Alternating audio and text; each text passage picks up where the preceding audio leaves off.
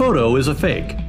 Speculation went into frenzy after Hong Kong satellite television news reported that Kim Jong-un died early on April 25th. The hashtag Kim Jong-un dead trended #1 in the United States that day. The image appears to be an altered version of a photo of the late Kim Jong-il, Kim Jong-un's father and North Korea's former supreme leader who died in 2011. The fake photo was sourced to JNN News. While there is a Japan news network in Japan, there is no known JNN News show. Speculation about Kim Jong-un's health and whereabouts continue. He failed to appear at April 15 ceremonies for the Day of the Sun, a national holiday named for his late grandfather, Kim Il-sung.